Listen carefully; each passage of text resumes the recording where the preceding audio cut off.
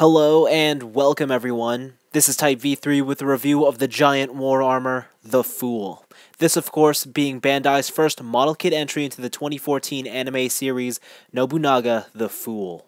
First off, this is a no-grade, non-scale kit, yet opening the box hints at what it's most related to. There's a total of 9 runners, which, apart from the black frames, are all molded in metallic plastic. Construction is very similar to that of a high-grade Gundam with minimal panel lining opportunities. In fact, it might even be easier. The real difficulty comes in the form of the enormously daunting sticker sheet. Between curved surfaces and sharp, angled edges, a lot of the seals will refuse to stay down.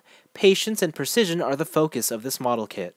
Once completed, the kit makes for a solid representation of the Fool. The basic proportions and details are as they should be, with no discernible flaws in this Kawamori design. The metallic plastic easily takes center stage as the main highlight for the model kit. It almost gives off a painted appearance. Unsurprisingly, the stickers are more of a hit-or-miss affair. Small sections look great, and they do cover up most nub marks, but large areas like the arms are very sloppy. Interestingly, the stickers are also responsible for the majority of the color separation on this kit. Still, the overall look is quite good and won't require paint to fill in extra details. The Fool stands at about 6 inches in height. Now, fictionally speaking, it's supposed to be 18 meters tall, so this larger size does make it difficult to find something that scales appropriately with it. On a separate note, the slim body makes for a very dense construction. The solidity of the model kit is closely comparable to the inner frame of a real grade Gundam. The Fool's articulation starts with a double ball-jointed neck, so side to side is good, as is up and down, but tilting could be a little bit better. The torso itself is on a ball joint, and each of these shoulder pad pieces have a swivel at the tip, and they can swing around backwards. This gives the main shoulder joint plenty of range of motion, as you can tell that there's a ball joint here at this point, and there's one on the inside of the torso, so this all moves together. There's a single hinge that goes outwards, a bicep rotation, a single jointed elbow, and a ball jointed wrist. The hips can go forward, can kick outward pretty good, and there is a swivel not at the thigh but actually at the top of the hip over there, so that's pretty neat. The knee is also a single joint, which has a cool little piston there that kind of reveals itself. It doesn't move, however, the one on the rear side does. That's a working piston right there, so that's pretty neat. As for the ankle, they're quite simple. It's a double-hinged ball joint mechanism. However, the backside also has a sort of working piston, so a lot of these little gimmicks are really cool to see on a simple model kit. The Fool's articulation is very good. Nothing's impeded and no crucial joints are missing. The right-angled elbows and knees are the biggest disappointments, though the working pistons make up for it. It's satisfying in all. On to the accessories, and there's quite a few noteworthy inclusions. First up are the extra pair of open hands. These serve as an alternative display option for when the fists just won't do. Next is the Fool's large sword and scabbard. While the scabbard is molded in gold plastic, it's almost entirely covered in stickers. On the other hand, the sword is completely naked and will need some paint to touch it up. The scabbard is mounted on the robot's hip, taking the place of a left fin, and the sword can be wielded without issue.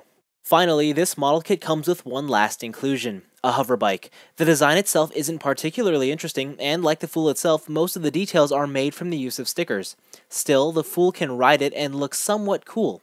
For the most part, it's a stationary vehicle, but there is one secret to it. By dismantling the entire accessory, along with the use of additional included parts, you can combine everything with the main model. And after a tedious parts forming exercise, you have the Fool in full regalia armor. This is the main event and will most likely serve as the sole attraction to this kit. It's just a really cool looking robot. Generally speaking, most of my opinions on the aesthetic quality of the naked Fool carry over to the armored version here. My only complaint is that all the black armor covers up the nice metallic plastic. Beyond that, not much is different. Articulation is retained and the kit is taller by half an inch. Furthermore, you can display the Fool with its regalia powers activated. This, though, isn't a simple task, as you will need to disassemble and then reassemble the armor for the desired configuration. It's more of an annoyance than a complaint, and in the end, it's always nice to have options.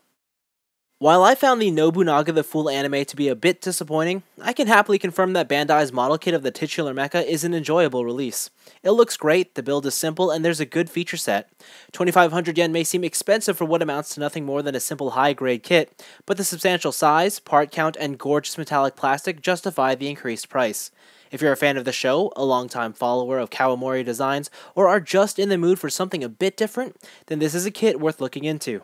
However, this is with the single condition that you can accept the copious amount of stickers, flaws and all. If you're not into their look or the applying process, then don't even bother with the Fool. As for those looking to paint, this is a kit that demands expert precision, although if that sounds more like an enticing challenge rather than an unattractive deterrent, then what are you waiting for? The Fool is calling your name. But that's all for me.